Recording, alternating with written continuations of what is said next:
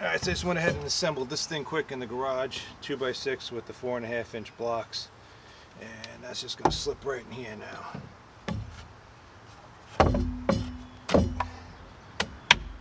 Just makes sense assembling this outside of here so you're not fighting a drill past this joist trying to get these screws in. Make sure everything's flush.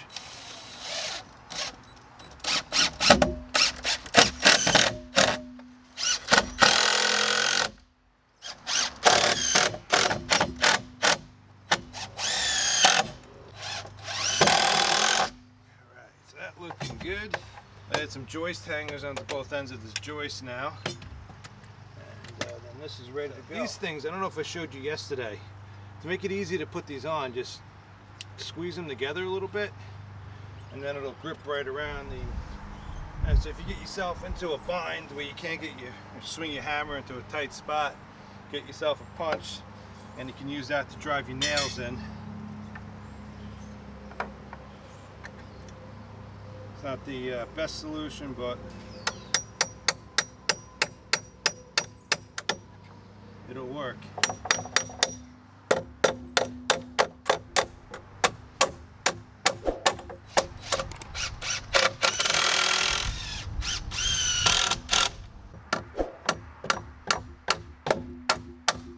Alright, so that blocking's all in, everything looks good. I'll grab all those deck boards coming down that way pretty good. We got to do the same treatment over here now to grab this end of the board. Alright guys, I did a few things here off camera. I restructured the edge of the deck to better support the picture frame board. I also added some framing in the shower area. I ended up changing this a little further along in the video. You're going to see that shortly.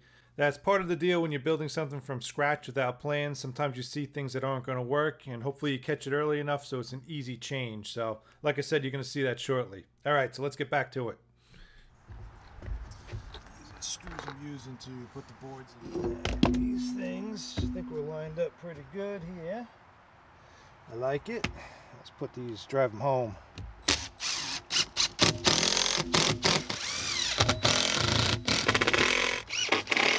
First deck board we're going to put into place here is going to be the perimeter one, the picture frame board up against the house.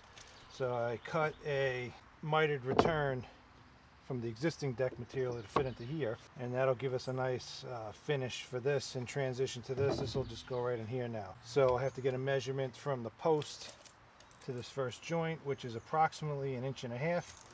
So I'm going to bring my notch in now 1.5 inches from this outer edge. Strike my line there, and then we'll cut the notch for the post up to that line. Same thing back here. Whatever we do here, we have to do here. We want this whole thing to be square when we're done. If you start doing different measurements on your posts, the inside of the box where we're going to put the field boards isn't going to be square, and that's going to cause all sorts of issues later on. You want to oversize these cuts, the notches for the post. If you make this cut too small and try to force this board over this, probably the course of action you're going to take is get a sacrificial piece and a hammer, and you're going to try tapping this thing in here. I guarantee you're going to crack this little piece off here. I've done it in the past, so just oversize this. Like I said, the trim ring is going to cover that from the post, and everything's going to be okay. Again, straight cut here. We're going to do our 2 notches, and then we're going to finally finish up with the miter cut on the end, and I'm going to show you why we do that last in a second.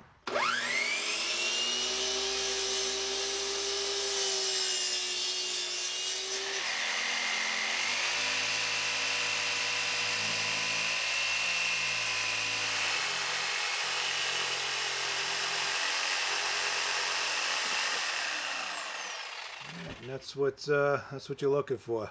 Quick couple cuts, doesn't have to be perfect. Everything's fitting in here real good. See, we got a nice tight gap here with this board. You can see what I was trying to do. I wanted this joint to line up with that one. That looks good, and this looks good too. You see we have a little bit bigger of a gap on this side because I ended up shaving a little bit of this off to fit it in tighter. That's okay. The trim ring for this PVC sleeve, like I said earlier, will cover that up. The last thing we have to do here is cut our 45 on the end of this board, and that's going to come from the edge of this board down here over this way to accommodate our other picture frame board that's going to come up to this. That's going to be on a 45 as well. The reason why I wait till the end to cut that 45 is it makes it a lot easier to pull your measurements for your notch for the post without that 45 on there already, because you got to imagine when we go do this cut now, it's going to come from here through this notch down to here somewhere. And if you cut that first, it's hard to pull your tape off the edges and line everything up. I like doing it with everything square in terms of cutting the notch. And then the last thing I do is cut the 45. It just makes it a lot easier. And here's a look of what that looks like when the 45 is cut on the edge. And you can see what I'm talking about. You would never imagine this notch to be that after the 45 is on it. And try measuring all this out with this already here. It makes an easy job a lot more difficult. So you do the notch, like I said, before you cut the 45. Because this board that's going to come in here now is going to fill in all this. Got this cut to size. The thing we have to do here is just line up our edge with our framing. Okay, like that. Check over here. We got a good reveal to the other board. And same thing like we did before. We're going to make our marks for our posts. So I'm going to come off the post just a hair. Give us a little breathing room to work. Alright, so after cutting the notches in for the posts and putting the 45s on, this is what you end up with. Did the same type of treatment on this one. So notched out both these posts, put our 45 on the end.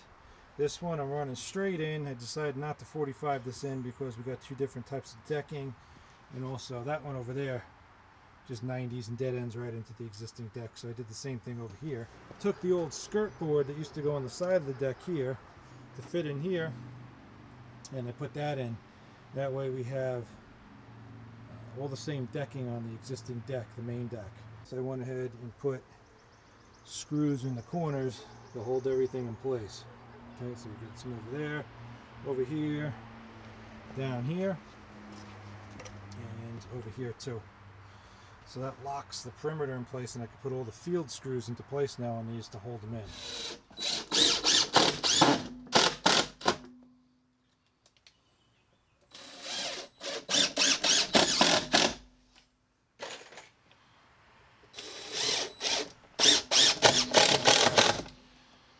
Alright, and there she is.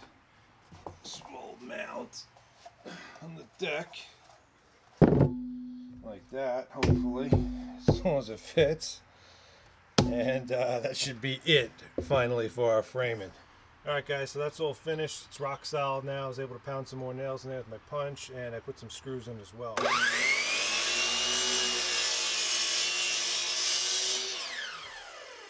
see if this goes in.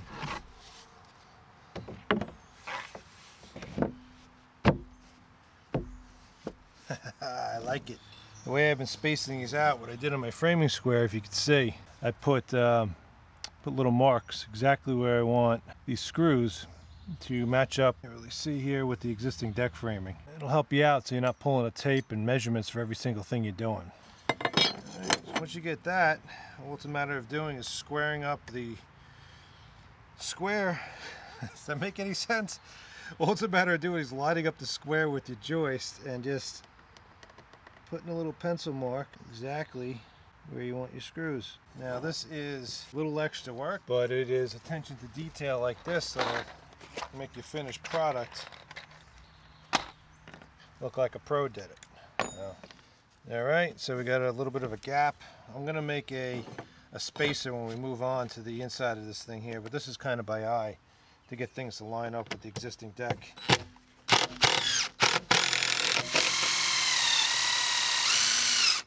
Once I get started, remember we got the one screw in over here. You could bend these a little bit and get them where you need them.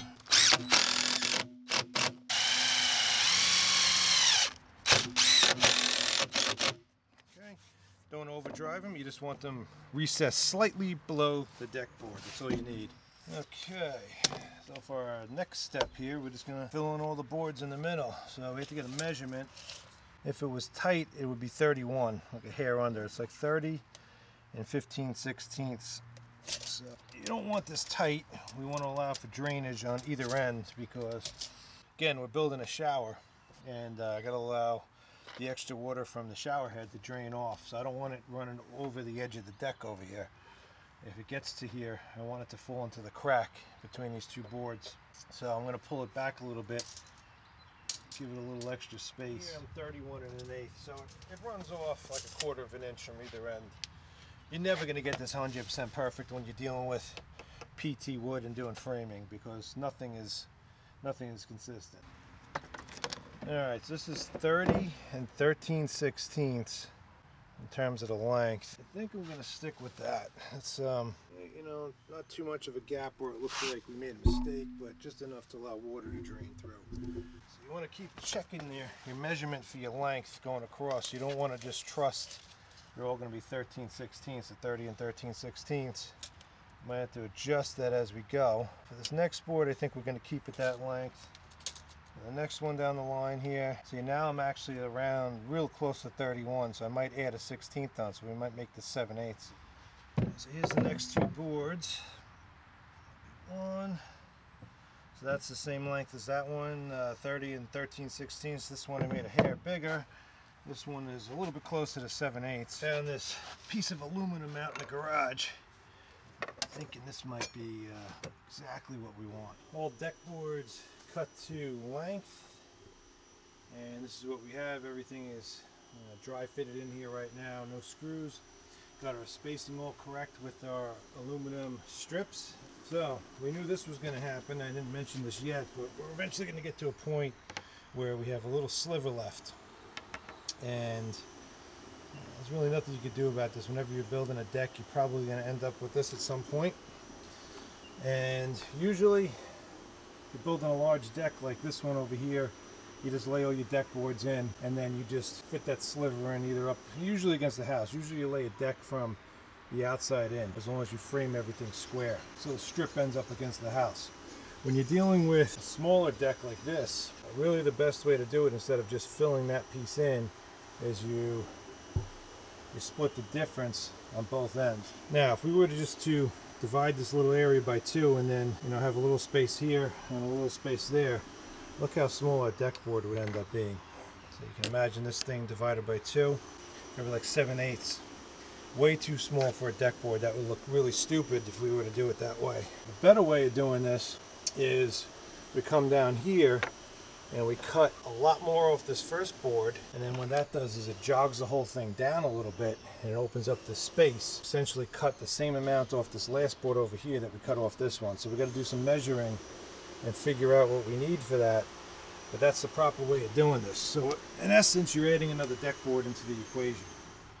Good thing to look for too is see if you have any damage on the edges of your board. Hopefully you don't, but if you do, that'll be the side that you want to cut off. This all looks good, so I'm just going to go ahead and slice this guy down.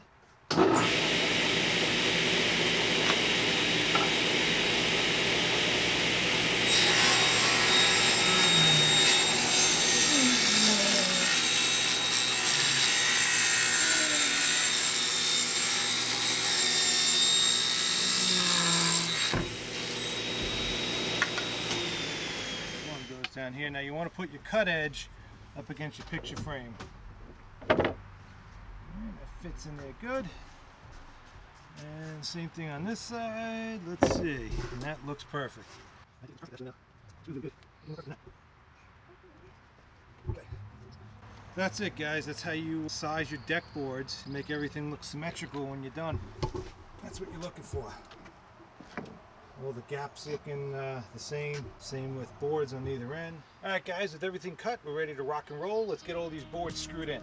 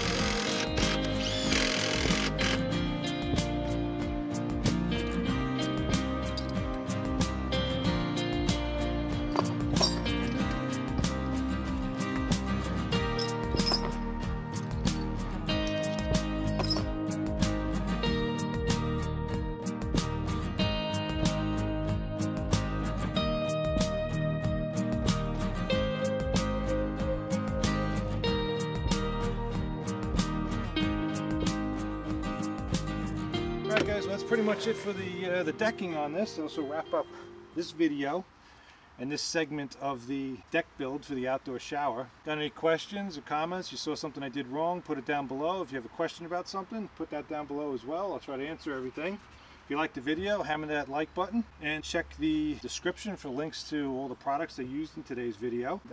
Yeah, everything's looking really good. All right, guys, thanks for watching. See you in the next one.